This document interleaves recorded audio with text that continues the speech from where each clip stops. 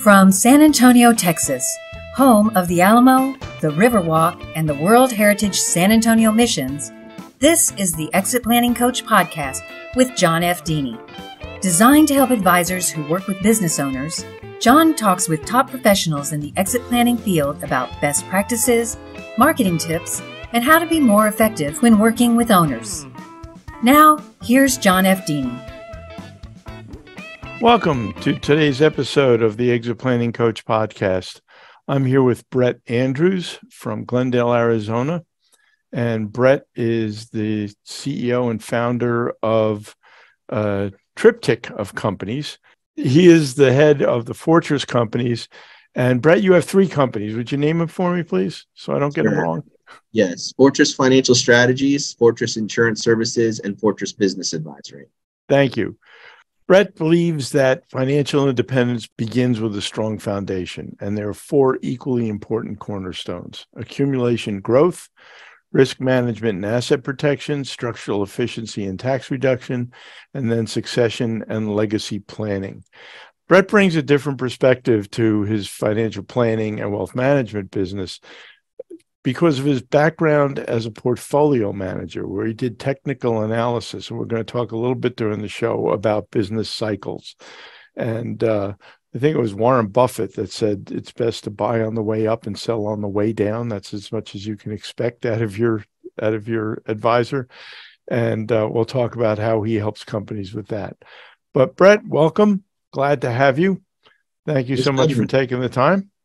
And I always start with the same question with everybody when we're on for the first time.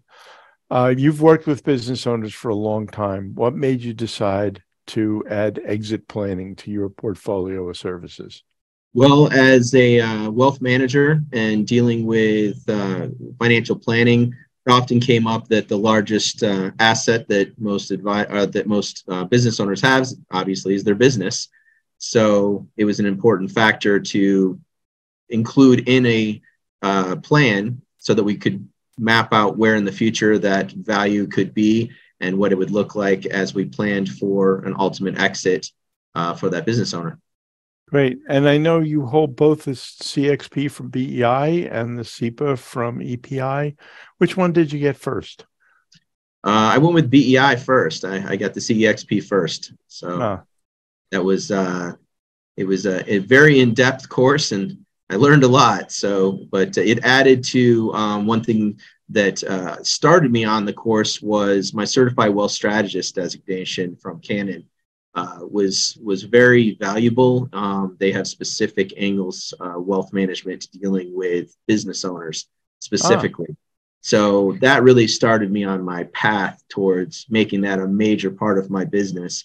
Also coming from both of my parents were business owners, and my father in the manufacturing industry growing up. So it's one of those things that it all made sense to me, came together, and it was a niche that not a lot of people in the financial world really wanted to deal with. They just wanted to sell products. They didn't really want to be planners.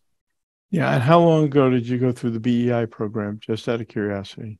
BEI, I completed the capstone project in 2019. Okay. But I did my Certified Wealth Strategist in 2011. And we're dealing with a lot of more complicated financial planning, wealth management issues for business owners in that 8-year span in between there from 2011 when I got that. Yeah. I go back about that far. I think I first went to BEI in 2010. And that's when, you said exit planning to somebody and you got a blank stare. Nobody knew what you were talking about.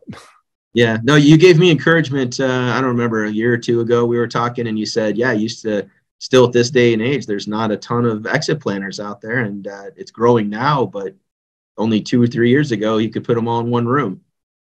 Yeah, I just did some, I'm always fooling around. You read some of my stuff, I'm always fooling around with the numbers in the industry. If anything like half of the business owners decided to engage in exit planning, we'd need about 7 times the number of planners we have today. It's phenomenal how few business owners have really worried much about the most important asset in their lives. Describe a first meeting with a new client for me. How do you approach a client when you first sit down with them and talk to them? Normally start with a lot of questions. We ask a lot of questions to see what they're looking to achieve, what their expectations are, what their current situation looks like, and where they'd like to be in the future. So that way we can gauge and set realistic expectations of what we're able to help them accomplish. You told me, when we were talking offline, I know you use a number of different softwares and approaches. Mm-hmm. You said you use Valuability, you use Mouse, you use our product Exit Map. Do you take pieces of each of those, or is it situational depending on the client?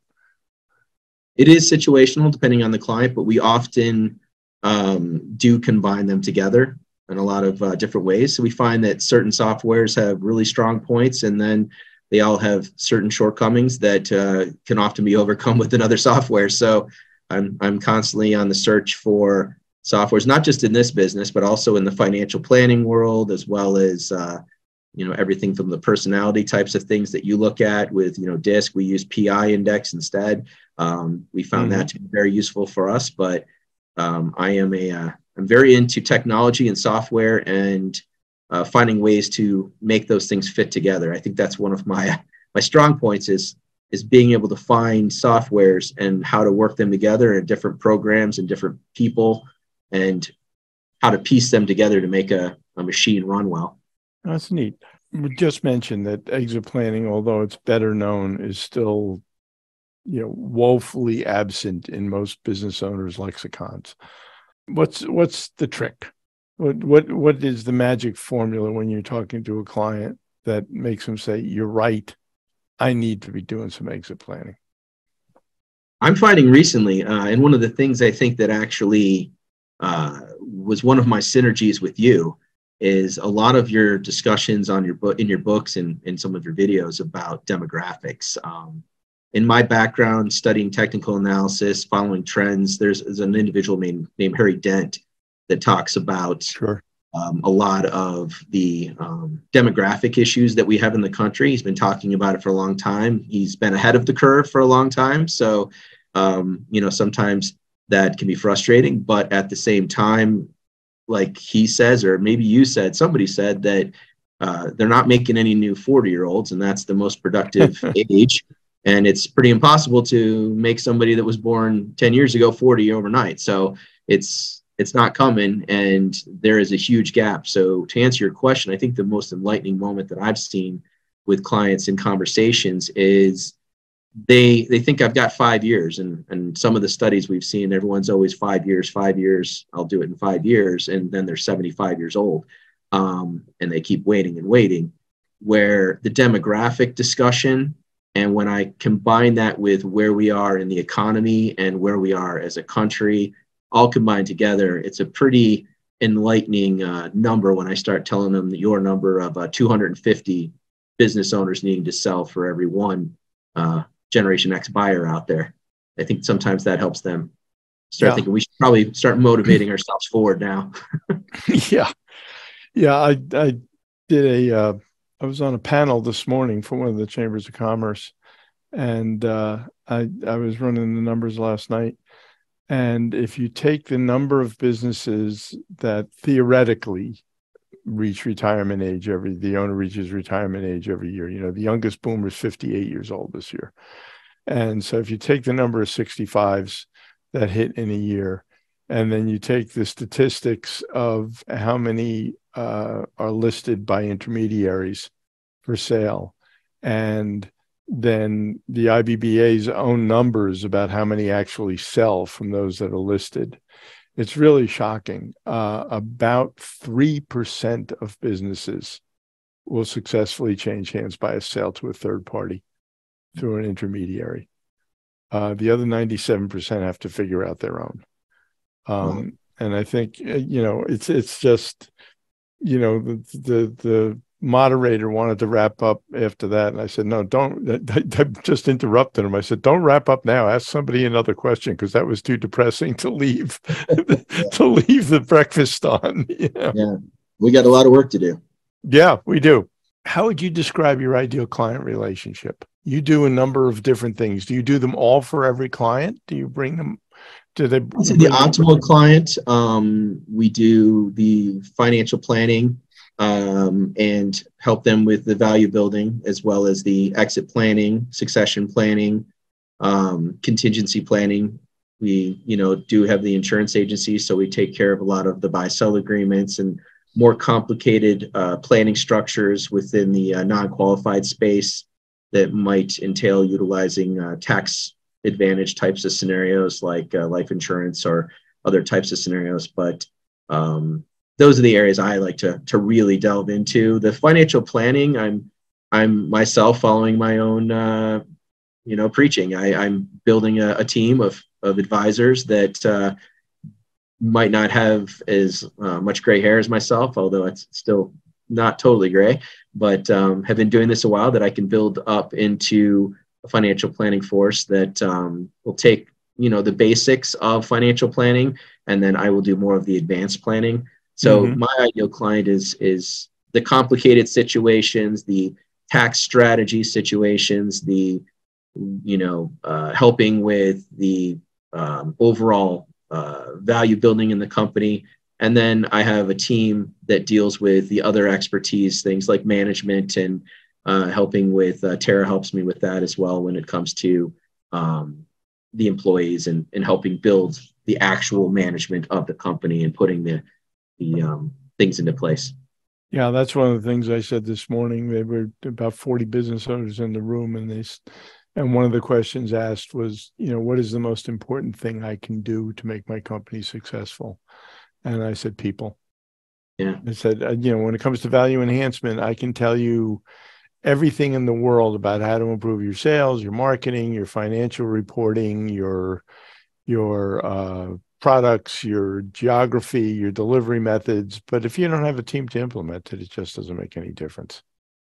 No, absolutely. People are the most important part. And that's what I've never understood about some people's philosophy of, I can replace people. You want to keep the people that you spent the time training on. And, somebody makes an error that was an expensive mistake that you paid for, so you might as well keep them around. Right. They hopefully will never make that mistake again. Hopefully. If they do, then maybe not keep them around. Right. Yeah. Let me take a break for a second so we can pay for the podcast and do a little bit of pitch here. And we'll be back in just 60 seconds. Hello, John F. Dini here, and I'm very excited to announce the publication of the Exit Planning Coach Handbook. Inspiration for the handbook comes from my 25 years of working as a coach to business owners, with 12 of those years dedicated to helping them plan their business transitions. It is a guide for advisors that explains why working with business owners is so dramatically different from working with other executives. It provides insights on how to approach planning conversations with owners more effectively. Plus, it takes you through the steps that will help you develop your relationship as their most trusted advisor. I wrote this book for advisors who want their clients to move on to a second act that's even more rewarding than their first. If you read any of my previous books, you know I don't lecture. It's a conversation between two professionals. If you work with business owners, I strongly encourage you to read the Exit Planning Coach Handbook. I think it will quickly become a go-to in your reference library. It is currently available on Amazon and the Kindle store in paperback and as an audiobook. Okay, welcome back to the Exit Planning Coach podcast. I'm here with Brett Andrews. And Brett, we're advisor to advisor, but we have people that are looking for connections in other geographies, people that are looking for connections in other skills. And of course, we'll have this information when we release the podcast. But could you also give us your contact information, please? Our best way to find us is thefortresscompanies.com. That is our main site that includes all three of our businesses, just a link to all three of them. So it's just www.thefortresscompanies.com. And our phone number is 623-255-5180. And then if you look me up on LinkedIn, that's my Rolodex of the modern era. So I'm always available on there. Great. Thank you. Thank you.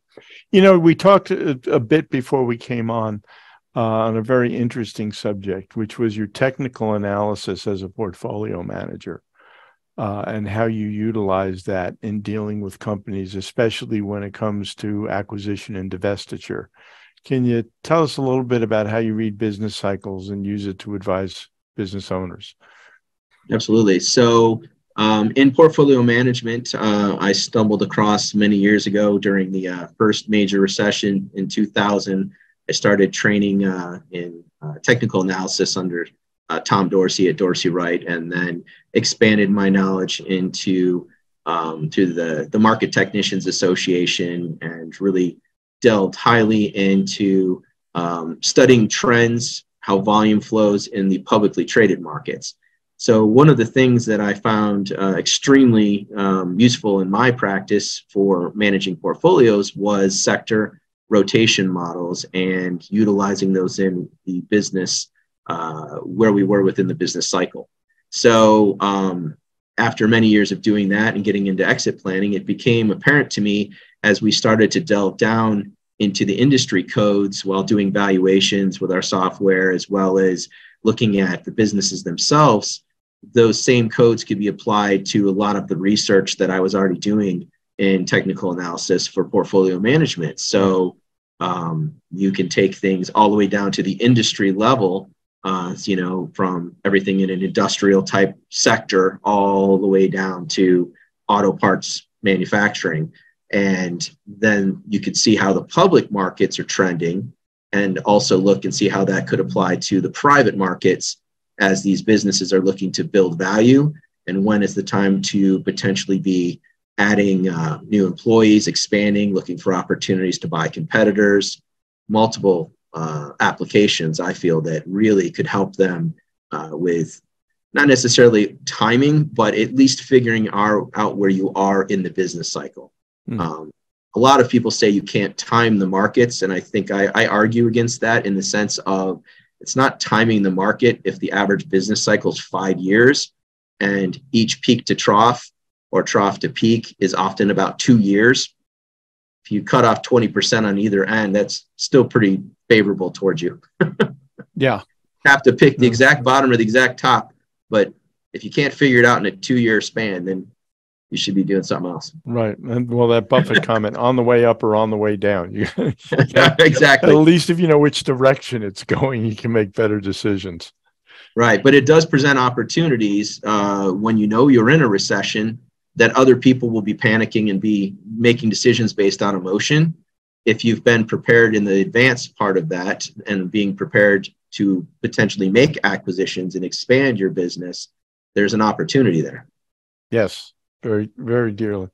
Very clearly, the old French revolutionary saying, when there's blood in the streets, buy real estate. When everybody else panics, it's the one with a calm head. I just watched Unforgiven again the other night. The Clint Eastwood Western.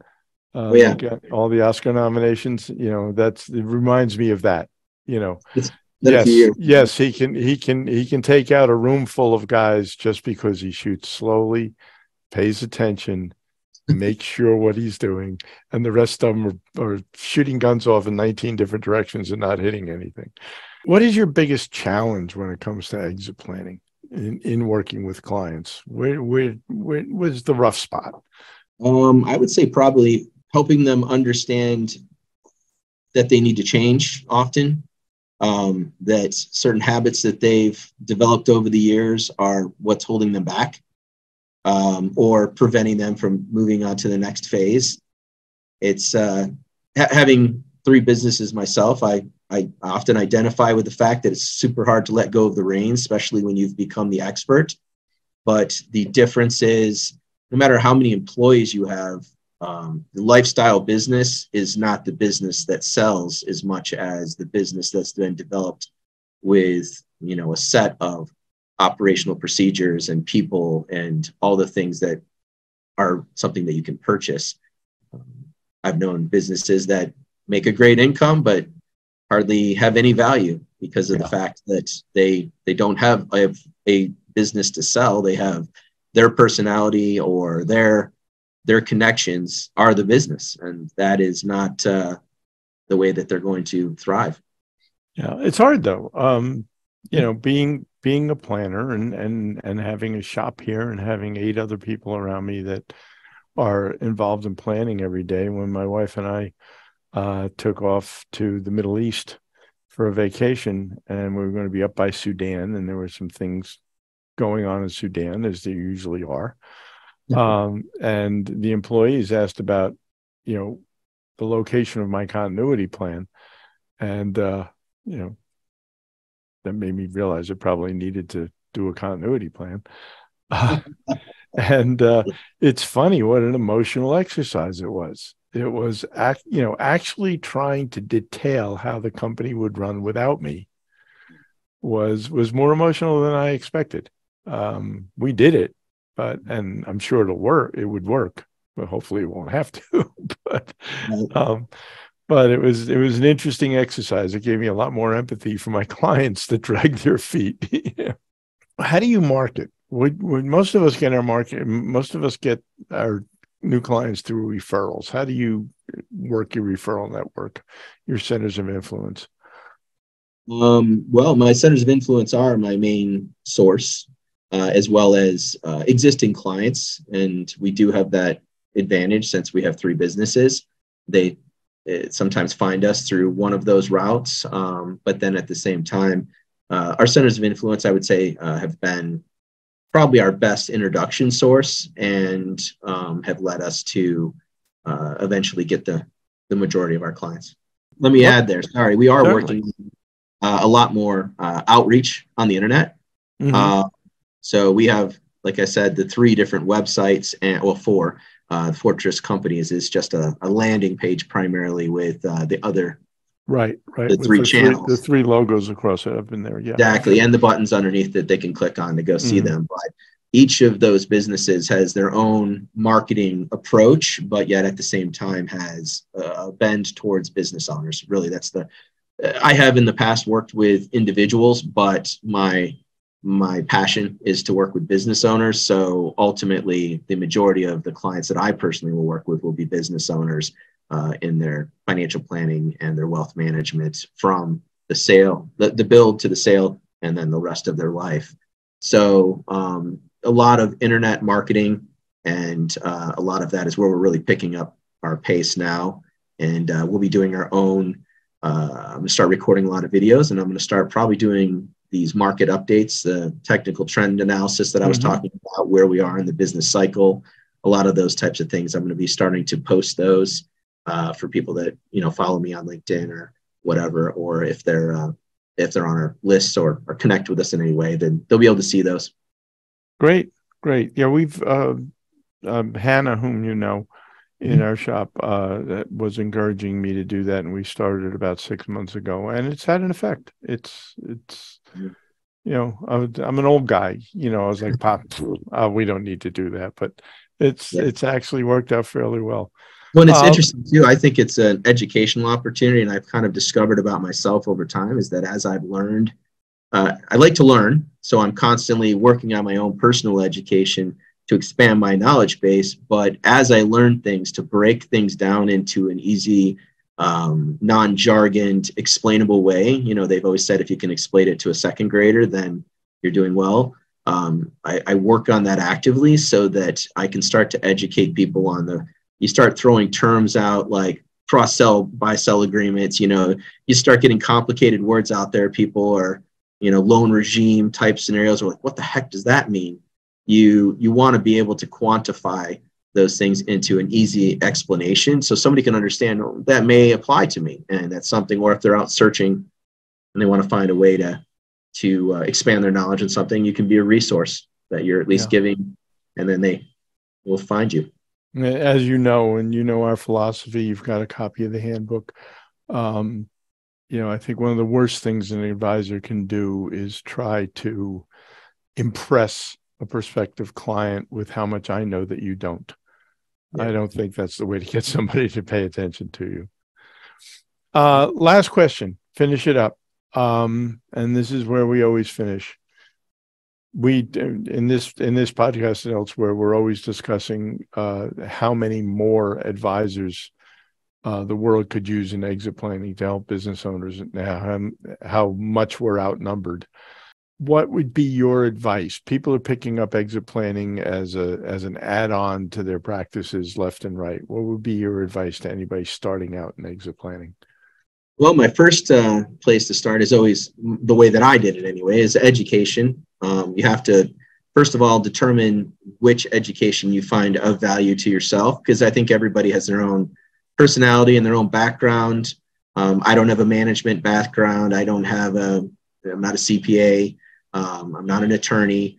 So each, I think, specialty that comes into it, and that's what I liked about the CEPA program, was it carved out those and gave the specific education that people needed in their realm. Now, if you start to want to deal with more realms, you can move yourself from, they use the quarterback quote, but I know you, and I agree, actually, the coach is a much better position to be in for that scenario. So we like to act as the coach in our practice, and that comes from having a broad range of knowledge, but not necessarily being the expert in every single thing. But I can go and have a conversation with an attorney what I'm trying to accomplish and let them do all the legal work and bring them in. So I think that the best advice that I could give to somebody that's getting into it is find mentors, find people that you can ask questions of, that as you gain your education and you're unsure, maybe you're heading on the right path, that you can go and talk to, which I've done with you, John, over the years. I've called you many times when I was stumbling through something that I wanted to ask you your thought process on that, and incorporate it into my thought process to how to move forward. Well said, and thank you for doing that, and I enjoy it, and I hope we do it again soon. Absolutely. Okay, thank you. Brett Andrews has been my guest. This has been a lot of fun, Brett. Enjoyed it. Hope we get to do it again sometime soon, and you have a terrific day. You too. Thanks. Thanks a lot.